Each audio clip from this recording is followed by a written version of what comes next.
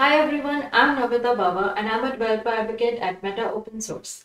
Today, I'll be explaining the project Redex to you in an easy to understand way. So let's go. Redex is an Android bytecode optimizer that reads, writes, and analyzes DEX files to maximize overall performance. By applying a series of customizable transformations, a source DEX file can be optimized before inclusion in an APK. The Redex pipeline is generalized to allow any kind of DEX transformation. Minification, inlining, and dead code elimination significantly reduce bytecode size.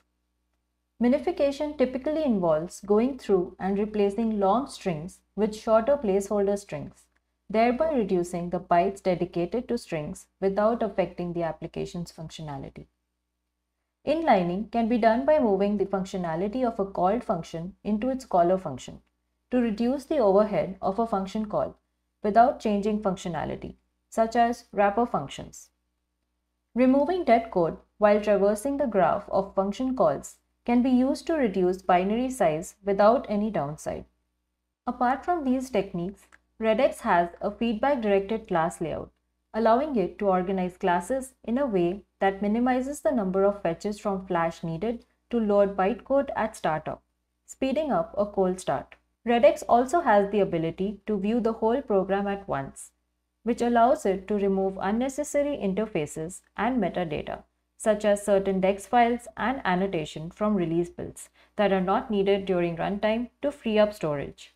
This architecture was designed to be fast, with a simple and configurable interface that can be easily incorporated into an existing build toolchain without the need for supporting scripts. Redex produces faster and smaller APKs. Having fewer bytes means faster download and install times, reduced data usage for Android users, and faster runtime performance. Redex also has deep integration with Buck, our high-performance build tool, which helps simplify the process of using Redex when generating an APK.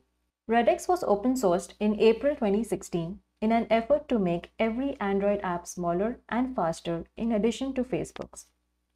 Based on the telemetry data collected from real-world devices, we discovered that this open-source tool gave typical Android devices up to 25 to 30% speedups.